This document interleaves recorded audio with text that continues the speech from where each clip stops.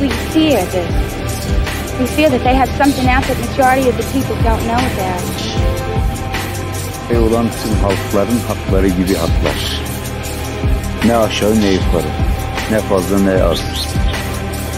Pent-up feelings that may result from decades of repression and people who've had members of their family killed by that regime.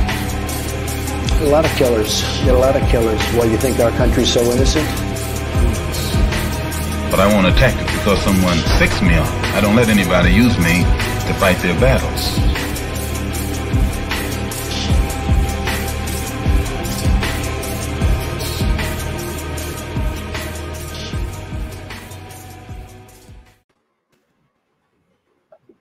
Hello, welcome to Varn Blog, and today we are back with a friend of the show, longtime guest for all things that I need to deal with. When I need to deal with Latin America, he's the first person I call to, particularly if it has to do with South America. Actually, don't take this the wrong way, Camilo. I don't call you when I need to talk about Mexico. But so my resident all things Latin American politics, Camilo Gomez, who's also now a regular in the champagne room over there at This Is Revolution. Yes, that was an interesting experience. So thanks, Derek, for having me here. And yeah, I will be contributing with This Is Revolution. So yeah, I hope to say some more interesting things about Latin America. So today we're going to be speaking for about an hour and 15 minutes-ish for the public, and we'll do about 45 minutes for the patrons only. Camilo has agreed to do a patrons-only Q&A, which means that my patrons, you need to be at the Q&A so we can ask questions. Otherwise, it's just going to be an extension of the same interview. But let's start off here. It looked, for the last year, like we were seeing the pink wave 3.0.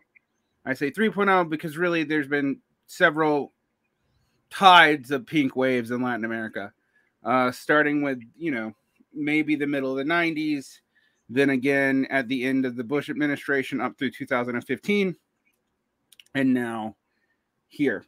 Now, I've talked with Alex Hochuli about the situation in Brazil. I'm still trying to get a good handle on the situation in Chile, which is very different because of the nature of Chile's economy from the situation in Peru and Bolivia. And it's hard to get an exact feeling for what's going on in Colombia, but we can talk about Peru first. Castillo's cabinets have been kind of a revolving door in the beginning of his administration. He hasn't really been able to form a functioning government with his cabinet. What's going on? Yeah, I think that the issue is that, and I hope that it will not be sound too reductionist, but the Peru is a very centralized country. So a lot of the universities are in Lima or they're in the main cities, which are Arequipa, Trujillo, which are larger cities. And in the interior of the country, there are very few universities. And there are what people call normal schools, which basically will be like teachers' college, basically. They're professional schools, right? Yeah. Basically, so they will have a university status, unlike technical institutes. So a person that goes to a teacher's college will do a master's and a PhD degree, but they don't have necessarily the prestige or the quality of training of universities. So that's what a lot of the base of Peru Libre's of the faction of Peru Libre that supported Castillo is, but also of the Peru Libre as a whole. So it is a lot of it is much. So it is like educated, but not prestigiously liberal arts educated. It's educated as to go into the professions. Yeah, more or less it will be that. And that is so they don't have necessarily the PMC is not necessarily that were not supporters of Castillo per se. So Yeah, in the beginning, and so much he that tried. there's ever a PMC anywhere. But go ahead. Yeah, yeah. So and in the beginning, kind of this this more technocratic, more moderate left. That's Kind highly of had, urban in Lima, right? yes, which is more urban and in Lima, was kind of having an attempt to support Castillo and its cabinet, where the ministers of finance, which is Pedro Franque, which is a reformist economy that was, I think, functional in continuing a lot of the of the, in some ways, of the,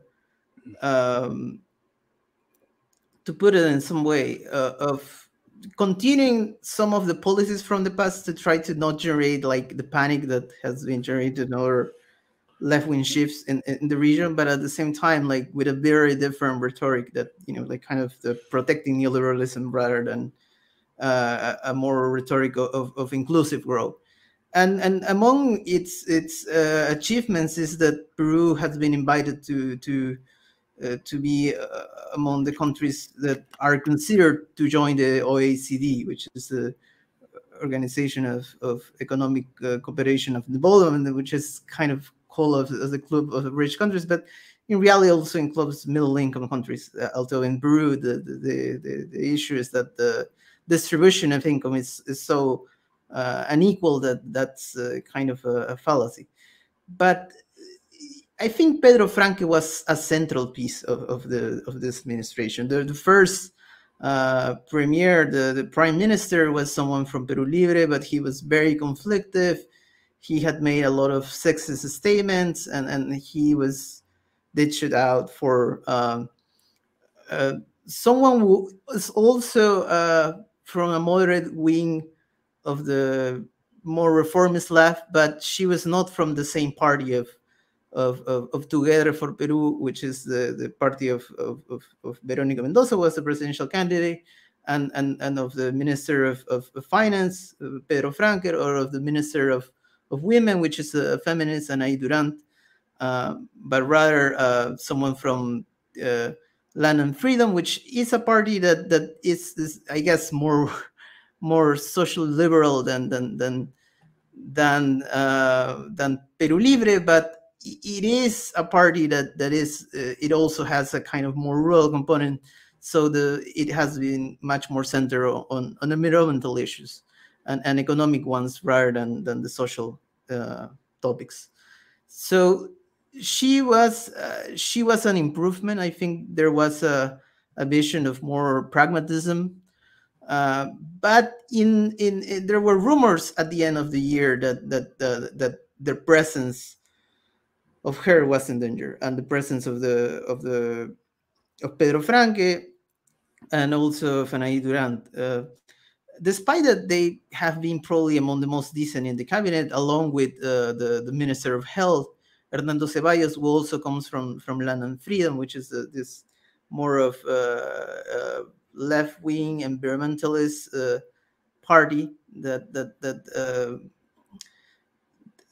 in some ways was a middle point, rhetorically at least, between the more reformist urban left and the more kind of radical rural left. So I will say that like vaccinations have been very successful, but it's curious that the government didn't use that much as a way to gain legitimacy, because it was very confused. Like the advisors he has seem very incompetent, and the cabinet basically get to an end because of it was a cabinet that was making some victories. Among them, the Minister of Women, Anaí Durant, did a pension for kids who had lost parents as a result of the COVID-19 pandemic. And given that Peru is one of the countries where there has been one of the highest mortality rates for COVID-19, that's very significant. But the cabinet was basically put to an end when there was a crisis in the police. So the Minister of Interior, which is the one that oversaws the police, wanted Castillo to remove a lot of controversial figures within the police. So his attempt to remove these figures, in the end he removed them, but he didn't want to remove, like, he removed the head of the police, but he didn't want to remove the others that he was saying. So this minister put his signature of resignation from the office, and that led to the political crisis of the implosion of the cabinet. So the new cabinet was, and that's the interesting part. Peru Libre has had the rhetoric of the reformist left being the caviar left, in some ways, kind of a bourgeois left that is kind of comfort with capitalism. But at the same time, like, his own administration as a regional government of Peru Libre shows that they don't seem to have a kind of anti-capitalist streak. Like, they are also reformists in its own way, even if the accusations are correct. The Marxist-Leninist rhetoric of Peru Libre, which people need to know as part of the rhetoric of Peru Libre. But it has done a lot to distance itself from the Communist Party of Peru, or like we like to call them here, the Shining Path or the Gonzalelites. Also from the Communist Party Red Fireland and the Communist Party Pucallacta, which are two different tendencies of Maoism, and from the Communist Party Unity, which is also, they come from the more Stalinist left, but they... Right. I mean, one of the things that people need to remember about Latin America is the Communist parties there didn't go through a period of Euro-communism or social democracy, and so, but they did go through the period of factionalization that hit the student left in America. So a lot of these parties have like 5 or 6 factions. What kind of Maoism are we talking about? There's Trotskyist parties, etc. When we talk later, probably in the Parrot Room, about like the DSA international committees and all this means that like navigating which of these parties represents what tendency that we can correlate it to in the English-speaking world, or even to like classical Russian Bolshevism, is actually very hard, because these parties have also had their own like local development and their own constituencies, which are regional or ethnic in Peru, right? Yeah. For example, the Socialist Party used to have an affiliate in Puno, who was a political force. If a lot of members of the Socialist Party were Quechua speakers, like of the ones that were of indigenous descent, because for different reasons, like for example, Aymara have been considered much more left wing, which it is also, they are considered more free market friendly, which could be sound as a contradiction, but it's true that there are some quite particular ethnic dimensions to political organizations. So that is a very kind of unique of Latin America. But I will say that is continuing with the political crisis, that while there were some like ministers from Peru Libre and from other parties that kind of not supported Castillo, but wanted to have some share of power, those ministers were very opaque. Like the ministers of the reformist left, quote unquote, seem to be the most the more functional ones, the ones that seem to work better at try to create some sort of reformist agenda in some ways, rather than just a continuation of the system like as it is. But I think that the political crisis that led to this cabinet show the amount of corruption that there is inside the police, which is very severe, and Lima is and the whole country is having a very severe crime wave, which is kind of led into to the idea of a tough hand on tough on crime approach. And yeah, which we're seeing return in the United States as well. I point that out, Camilo, just to point out that a lot of people think that what's going on in the U.S. is unique to the U.S. and that it has to do with like just we have, the high poverty rate doesn't help, but it has to do with like the politics around defunding the police or whatever. And what I would point out is we've seen outside of China and continental Europe that we've seen a crime spike everywhere in the world. Like it's across the board, regardless of things like police funding. Yeah, I think it also has to do that Peru is a very informal economy, and so like in many ways, many people, the only way they have to resort is either the informal trade of some sort or crime, and that is generating some action. Also, well, in other times we're more recent from the Peru had a war with Ecuador. That's another history in the 90s. And also the war against the terrorist organizations led to people who have fighting experience in the 90s. In the early 2000s, joining private military contractors that went to fight basically for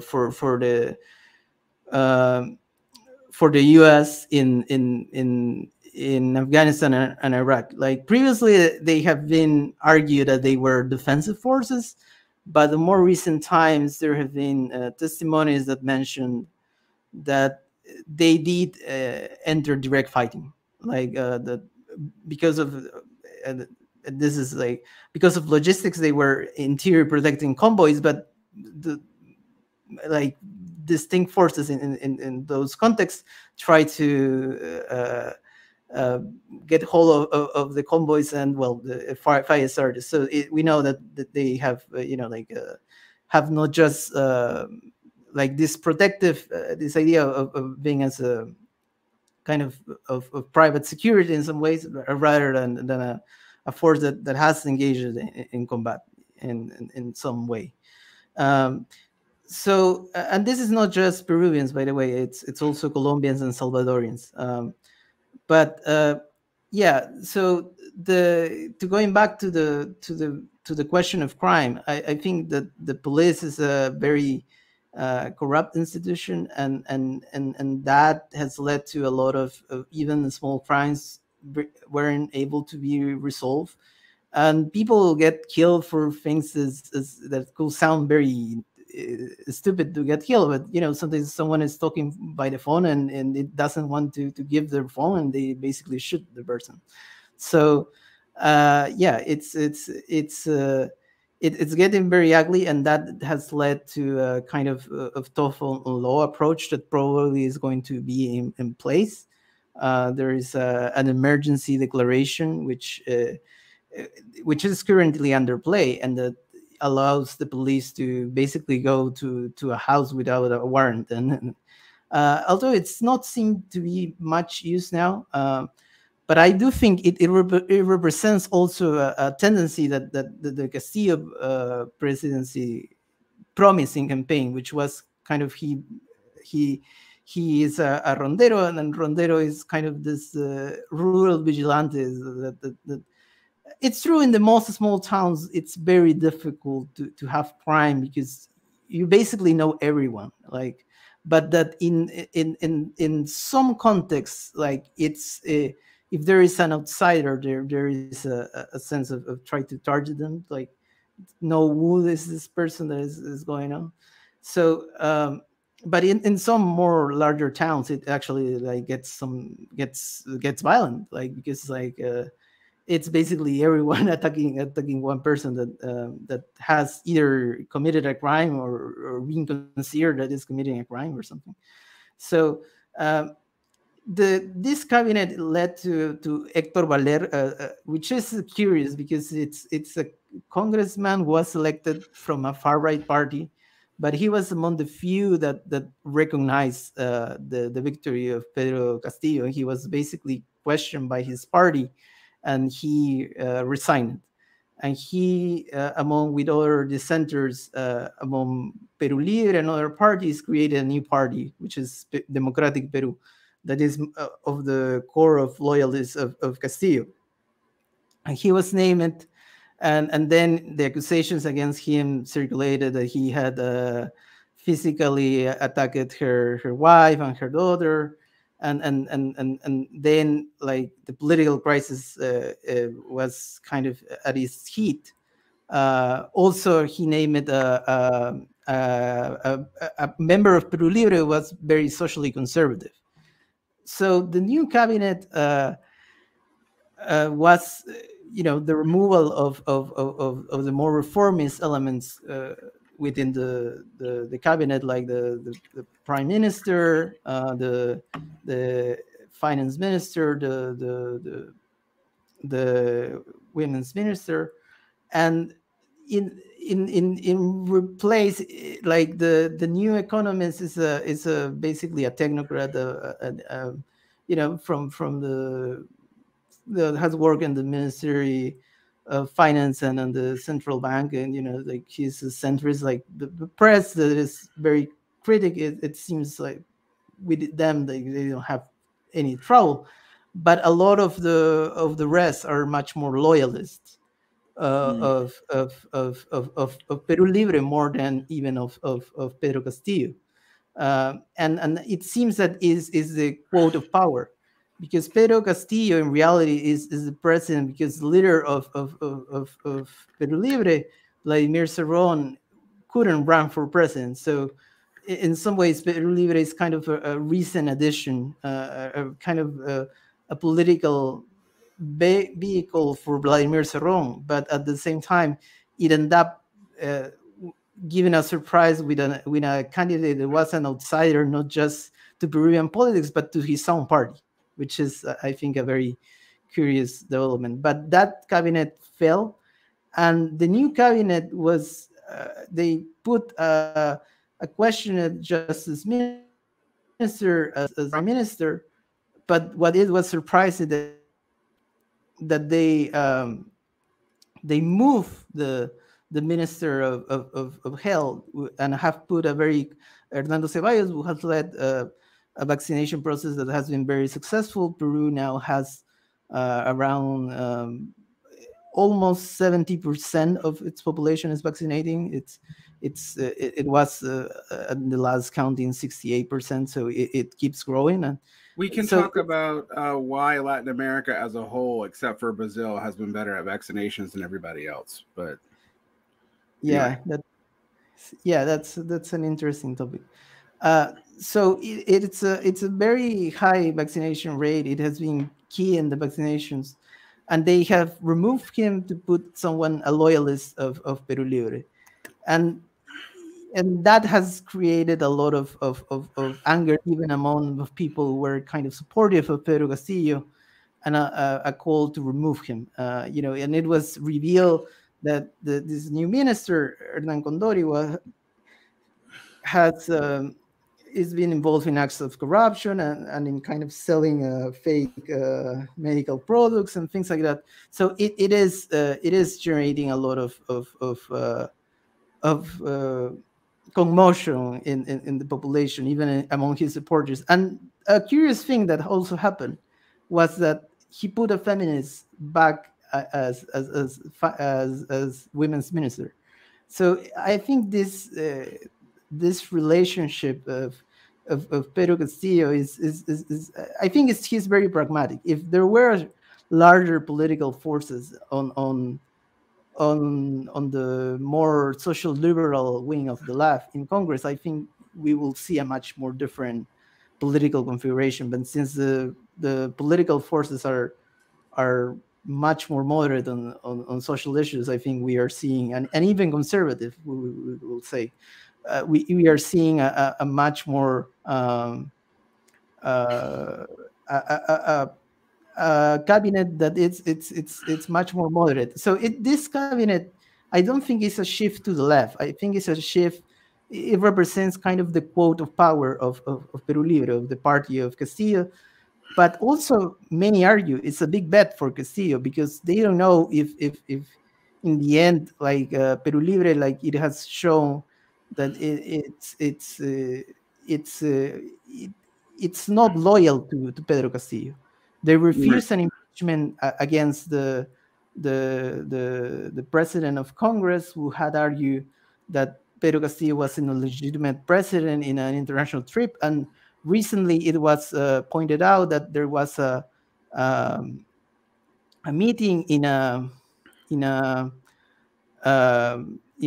hotel among, like the representatives of the right, of the Peruvian right, and to coordinate a coup against Castillo, basically, or coordinate a removal of Pedro Castillo.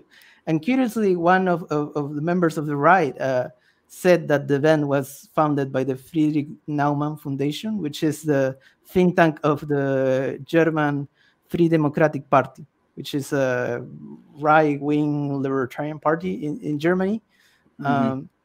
So I mean, it's very, like, it was surprising that. So he is admitting that there is a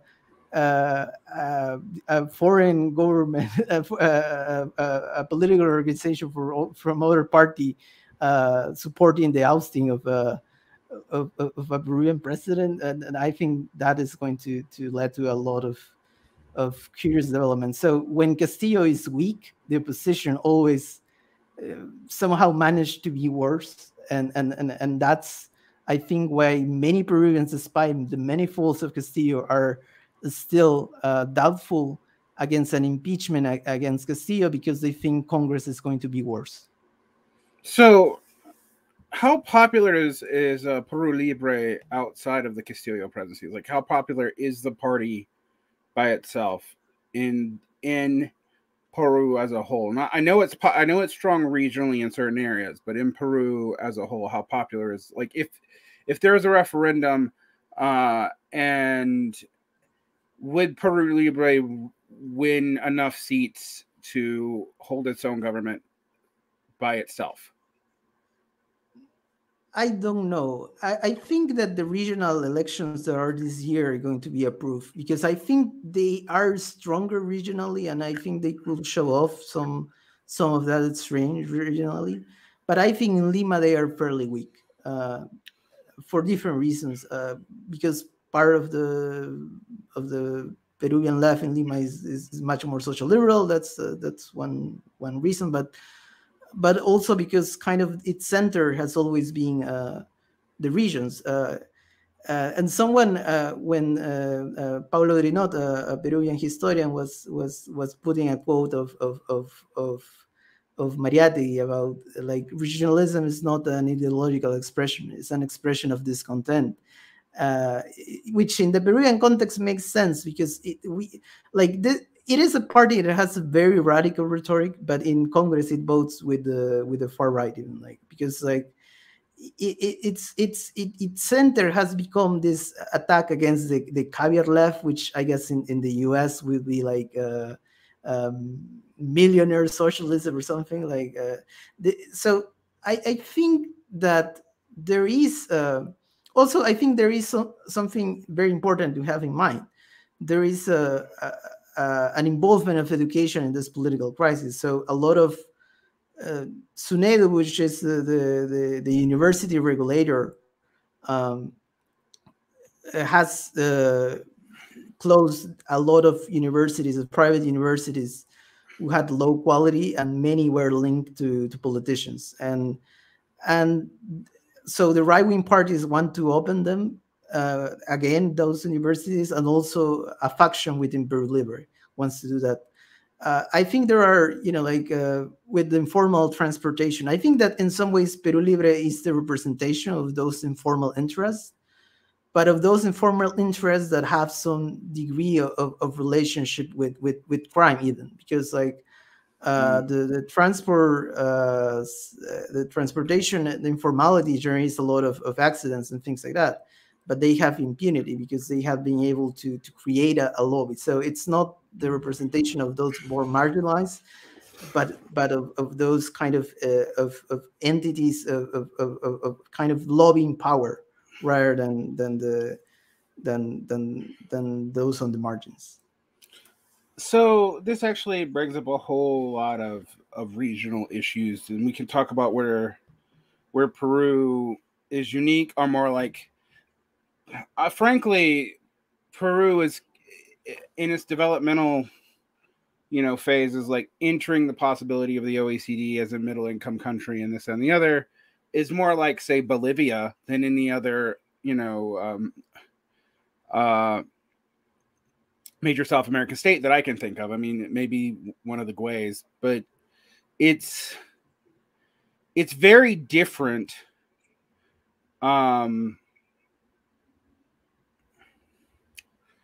From the movements in Colombia and in Chile, I think, which are more, urban.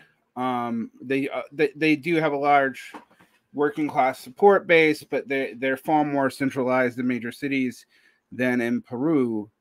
At least from my understanding, from studying those cursorily. One thing I have a question here is, economically, has the new government done any good policies, or is it Ortega style situation, which was also, people forget the Sandinistas freaked people out because they were also on paper a Marxist-Leninist party, and they didn't really do much. In fact, the Ortega government actually ended up neoliberalizing more than the right-wing government did.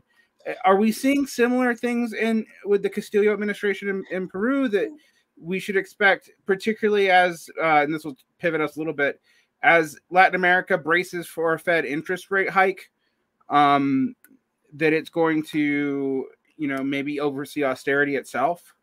I think it is interesting what the question. I think that, curiously, the biggest economic victory in some ways of the government was kind of control inflation, which is not necessarily seen as kind of the left-wing priority, but it was kind of needed in the context of hiking prices. So that's probably the most victory. About economic liberalization, I think it's interesting because I think even the EMF at one point praised Ortega, which is kind of curious. But I think that this new minister, and some of the criticisms from even some people that were more moderate, the left wing, the Pedro Franco was the finance minister, where that he didn't have that much political experience, and that for a finance minister you need someone with experience, with political experience, because one thing you could have a PhD in economics, but at the end of the day, particularly in a country where parties are very weak, the ministers have to be on TV defending the policies, not the congressman, not even the president in itself. I don't remember the president's really talking that much about economic issues, at least as a central point. So it's complex what it could happen, but I think that there is some sort of attempt of try to formalize certain informality, but continuing with this attempts of kind of half answers to problems, because I don't see a dramatic economic shift. I think that there is the difference in many ways is that this rhetoric, almost libertarian, that let all things be solved by the market, is kind of dying. Even if libertarians are, and I wouldn't call them even libertarians from a principle point, but libertarian talking points are becoming much weaker, because there is a left-wing historian like Jesus Cosamalon, who is a really great historian, particularly in urban history of Peru. And he was argued the other day in the anniversary of Lima, which then something of very relevance happened that day also. But he was saying that the criticism against Hernando de Soto has at the early point was very dumb, because it didn't put at the center the idea that there are a lot of criticisms valid to De Soto, but what it wasn't false is the idea of the entrepreneurial spirit of Peruvians and Latin Americans, because given that the state gives very little opportunities, there is a way that they need to have some possibility of reach. Yeah, Central and South state. America can't survive without a gray market, basically. Yeah. So the entire thing would fall apart. In some ways, it's a way to reach a safety net. It's basically having some sort of private money rather than the state. So I also think that he mentioned something that is interesting, and he mentioned that the more traditional right in the 80s had a rhetoric about an invasion, because a lot of people were migrating in the 80s to Lima were Andean immigrants. So they were immigrants from Andean areas of the country, which were much more indigenous than previous waves of immigration, which much more from coastal areas, so much more mestizo areas of the country. So I do feel that the answer for De Soto was not restricting immigration, but rather like that his vision didn't make that much sense, because there were very few regulations going on. So it's not that what happened, like, but kind of the context of the 80s and the whole political economy of Latin America in a kind of dire situation which very few places really escape. So the other element that I think was important that he mentioned is that the left in the 80s also was lost, because the left didn't like that much two expressions of Peruvian popular culture: football, which is really central even today, and chicha, which is a form of cumbia that is really powerful. And I think it is really important to understand that chicha, which could sound very curious, it is particular even among the cumbia, but it was more than just in a musical sense interesting. It was interesting because of the reivindications of a class ethnic perspective, and a lot of the more urban left was kind of dubious, like they hear it like as weird, and also they think that the football was kind of a distraction. So those elements that were kind of central were missing links that the left didn't see. But that was in the context of the anniversary of Lima. They were talking about that, and in the context of the anniversary of Lima, Repsol, which is an Spanish oil corporation, had a massive oil leak in the coast of Lima, the biggest oil leak in the history of Peru. So and that has also highlighted the sense of private companies acting with a lot of incompetence. That is not just the state that is really incompetent, but also private corporations, and they try to cover up. So it has been a mess, and that's another crisis that is not just the COVID-19 crisis or the political crisis, but the environmental crisis, because that has led many people also without a job, because like in some parts of the coast of Lima, it was literally like full of oil. So fishermen couldn't go working because it was you could not sail basically. So I have one question, and then we'll pivot to talk about larger Latin American politics in Peru.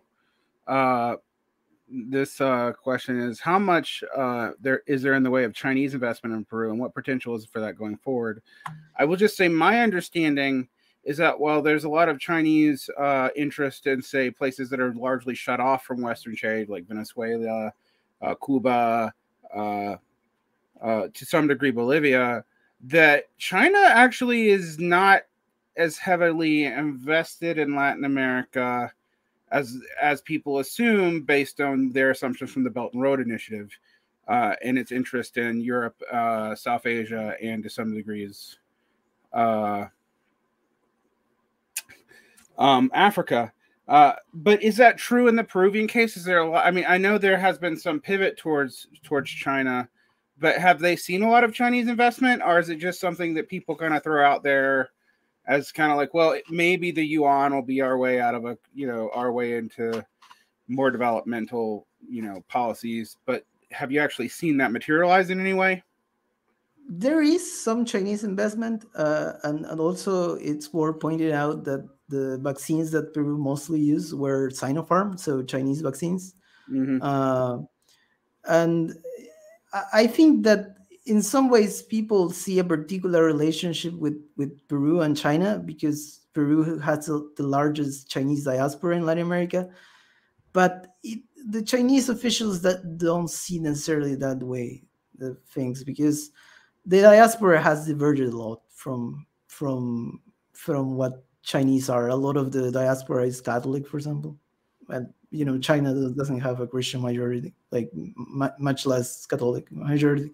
So in many ways they have drifted, and unlike the Japanese, which were slightly more recent, like a lot of the Chinese, like some of the relatives that came to Peru, it came like a lot of decades ago. So it's not even a very recent memory. Like in the case of Japanese, you could find Japanese whose parents have been born overseas. So that's slightly different because there is more connection. Even some of the Peruvian Japanese, some speak even in the language. In the case of the Chinese, like with exception of some more recent immigrants, like that's not the case. So there isn't a whole lot of hope that China is going to be a kind of golden ticket for Peruvian development, even if relations with China are pretty good and there is some significant Chinese investment in Peru. Yes. Yeah. Okay. So this leads me to let's pivot out a little bit before we end the show and look at the larger prospect of the Latin American peace wave. There is the most likely outcome of the Brazilian elections is Lula returning to power. Lula is a beloved figure in America. If I am honest, this is partly because of the obsession of our late friend Michael Brooks. I have pointed out that this understanding of Lula misses how much of an Obama figure he actually was. In fact, there was somewhat a famous exchange where Obama talked about how Lula was, the more famous, the more well-beloved version of himself in Brazil when he was doing outreach to Brazil to kind of peel it off of the BRICS coalition way back in the day.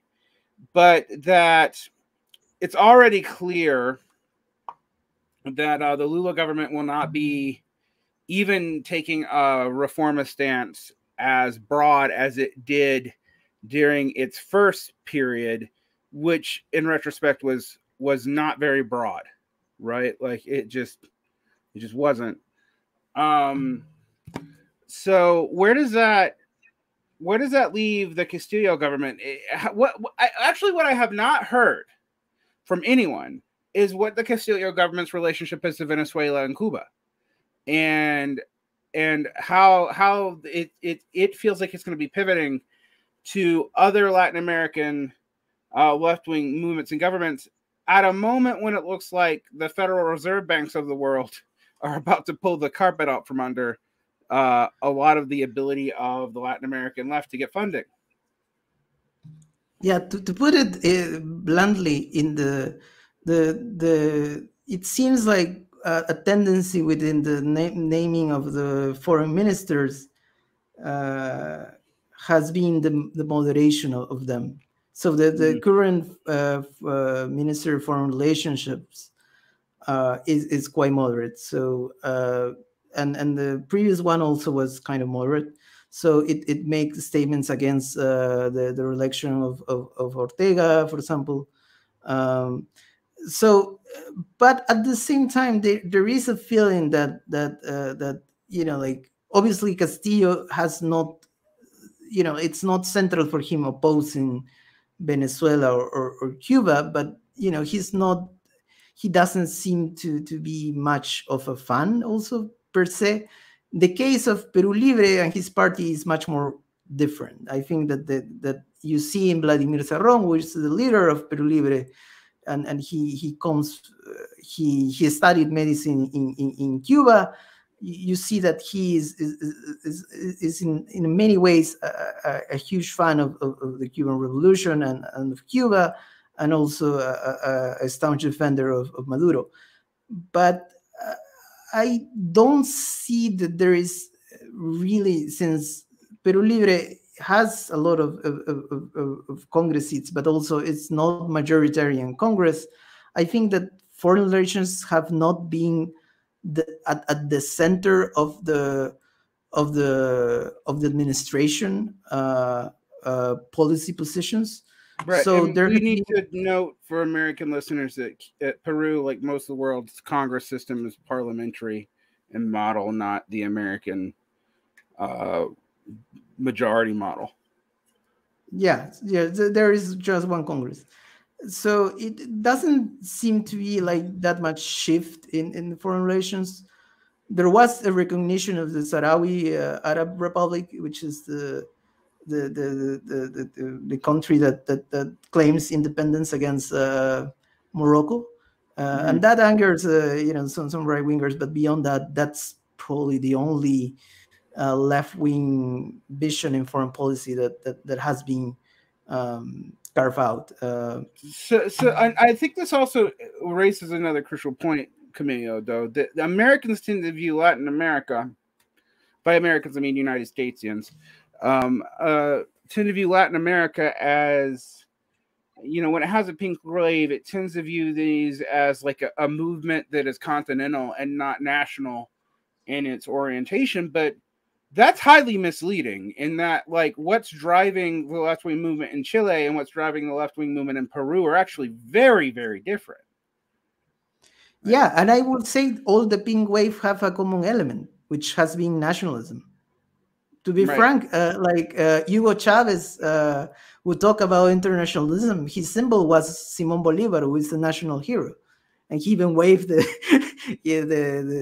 spade of Bolivar and things like that, And in the even I always find funny the woke discussion around Latin America, because very recently, curiously, with much less effect, Gabriel Boric did a declaration in which he said we need to protect our borders. So it's not, a kind of libertarian socialist, kind of more internationalist kind of mindset, rather different shades of nationalism permeated. Even when, and that I think you have also mentioned in a previous show, even when it could sound weird, even some Trotskyists sound proto-nationalists in Latin America, which it's strange, but it happens.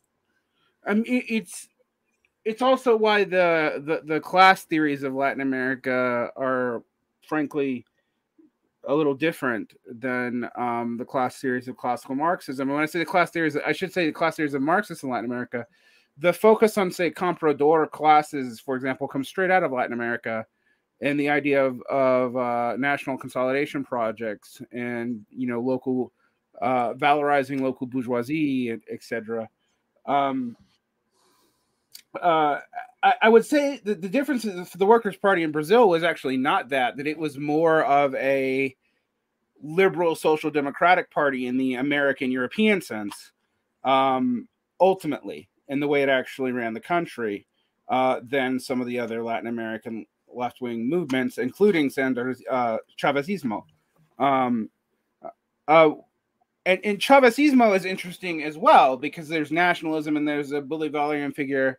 But there was also, while the state was highly Marxist-Leninized, it actually did set up workers' councils and the equivalent on the early Soviet model for certain areas, but the whole state's infrastructure was dependent on oil revenues, which meant that it was very easy for changes in foreign policy to be seized on, like tensions between Iran and Saudi Arabia, to undermine the oil market of Venezuela, thus leading to the hyperinflation crisis that it currently has.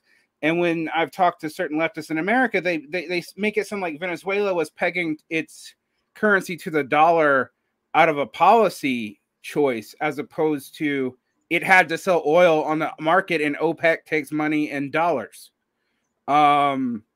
So it's a very confusing thing when I hear American leftists of whatever variety try to analyze Latin America, when I'm like, yeah, but that's not really what's going on there. The local context is very clear. I would say, however, that might not be as true in Chile, despite its, Pinochetist roots and all that, and the Pinochetan constitution finally getting overturned, is we must remember that the Southern Cone, Chile and Argentina, are the richest countries in Latin and South America, like by a lot.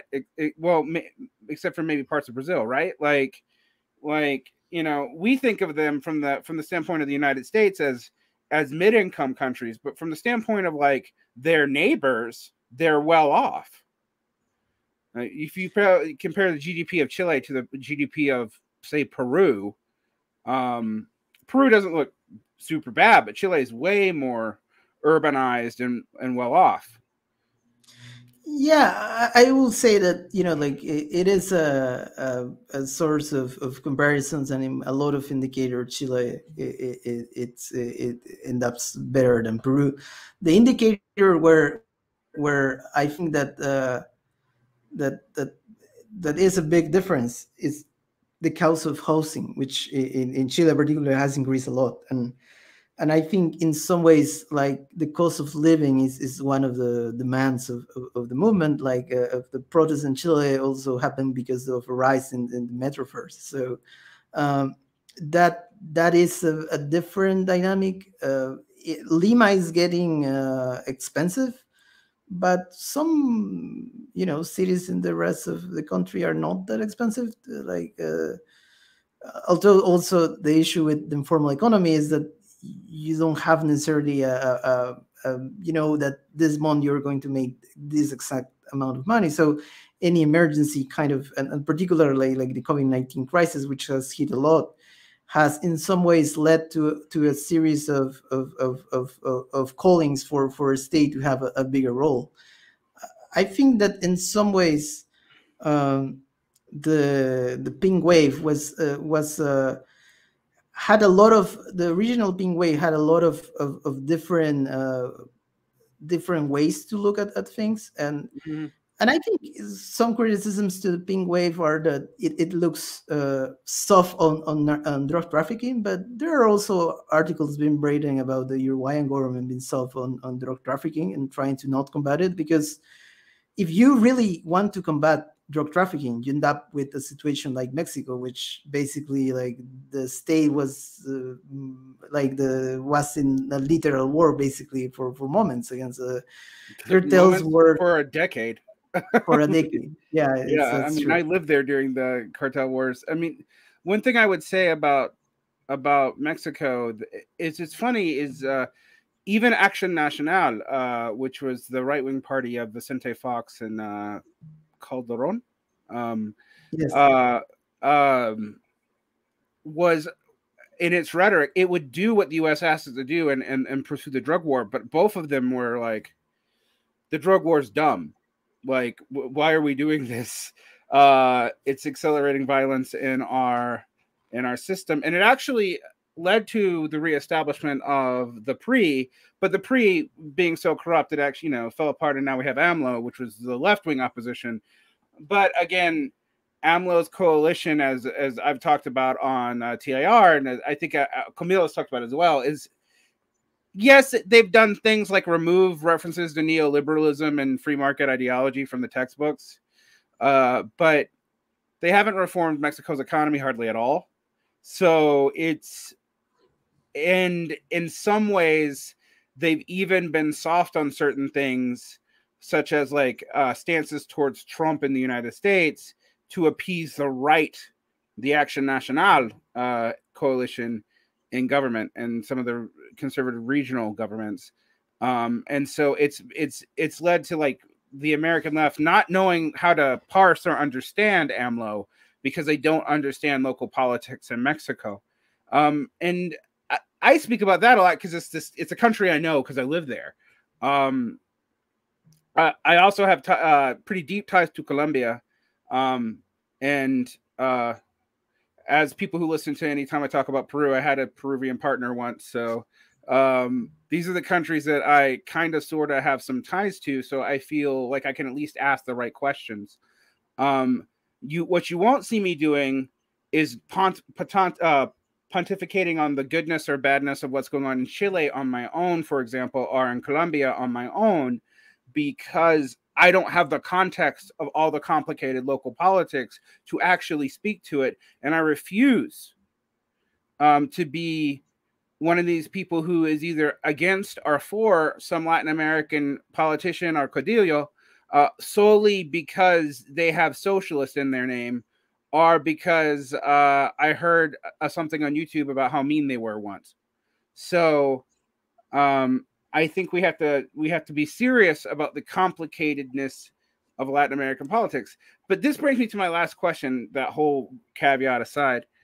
Why has the vaccine initiative in almost all of Latin America, but Brazil, where it was actively impeded by the president, regardless of whether or not the country was left-wing or right-wing, or well off or not well off,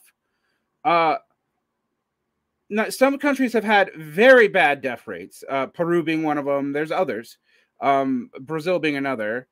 But why has it been that you don't have the vaccination kind of crises in Latin America that you do in Africa with like the Sino? It's the same vaccine, even like most of the vaccines in Latin America have been Chinese produced because China was much more willing to not patent hoard, and had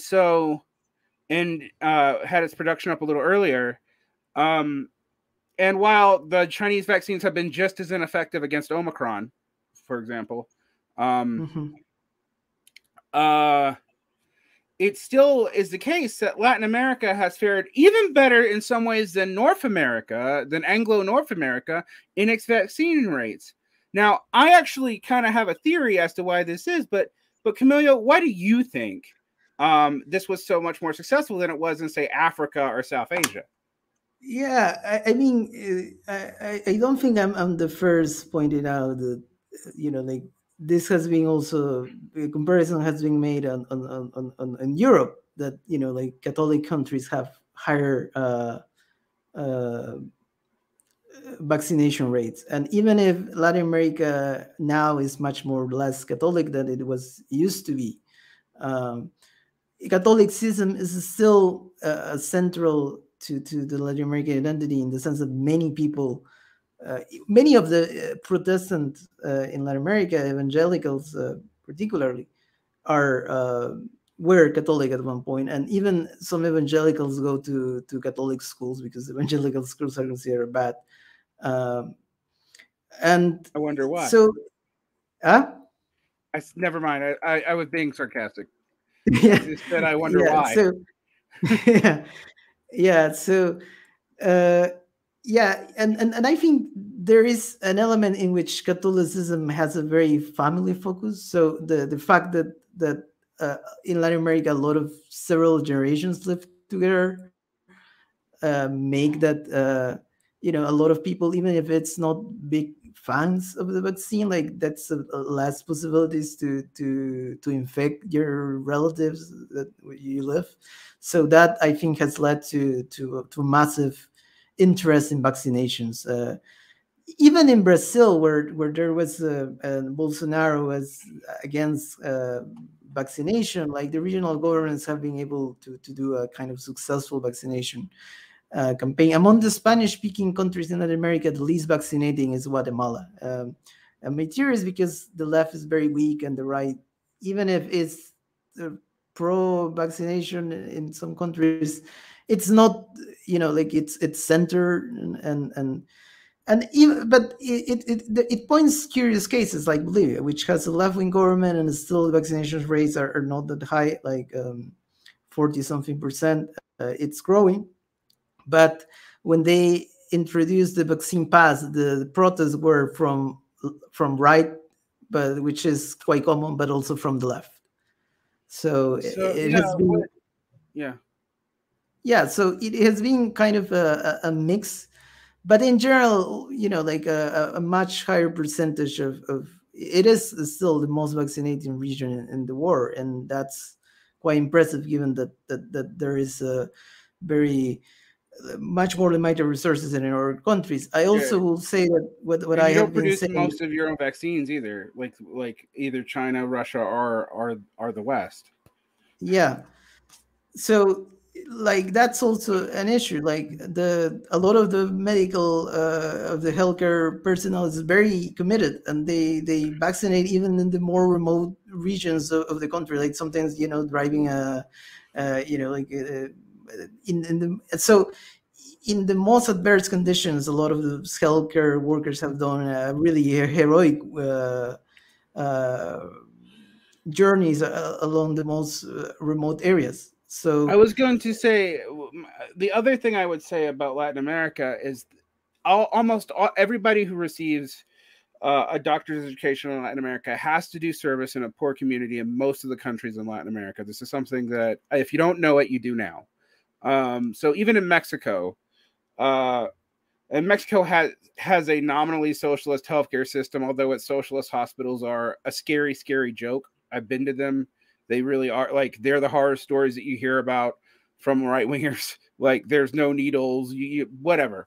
But they do have it. But the doctors, like all doctors in Mexico, work in these clinics part of the time because most of them have their schooling at least somewhat subsidized by the state because they need doctors. And so to pay off for the benefit, they do community hour work in these clinics, which means they're also more familiar with the impoverished regions of the country than and nurses even more so, obviously.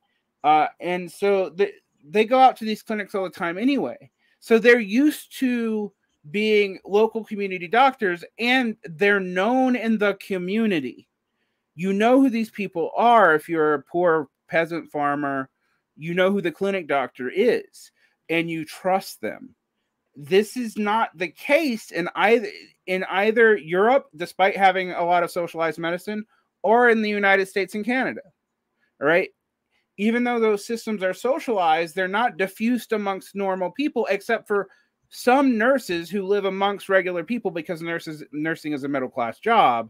But even that is limited. Right. And I think that, plus I also agree with you, Camilo, the whole family size issue with Catholic countries are two things that really drive this that are absent in America. But I will push slightly back on the Catholic thesis only in the fact that that isn't what happened in the United States. While the Latin, like I've mentioned, the Latin community in the U.S. has been more likely to get vaccinated than, say, the Black community, probably for different reasons, like fear of exposing someone with undocumented status or something like that. They've been somewhat hesitant to deal with the apparatus in the United States, because even to get a free vaccine in the U.S., they ask you for insurance. Like, even though the insurance isn't going to pay for it, because everything in the U.S. does that way. So you go to get a government vaccine that's covered by the government, and they're still going to ask you for your insurance paperwork because it's free if you don't have insurance, but they have some deal with the insurance company if you do, et cetera, and so forth. And this shuts people out. And so the benefits of large families didn't translate until very recently, where Omicron seems to have changed those notes. People also saying lockdown policies were different. Yeah, lockdown policies were variant, but lockdown policies are variant everywhere except for in the European countries, because one of the studies that I will cite for the United States that misses this point is listening to rural workers talk about, the being anti lockdown, and then workers in the cities being pro lockdown. is perfectly correlative to the number of COVID cases in that region.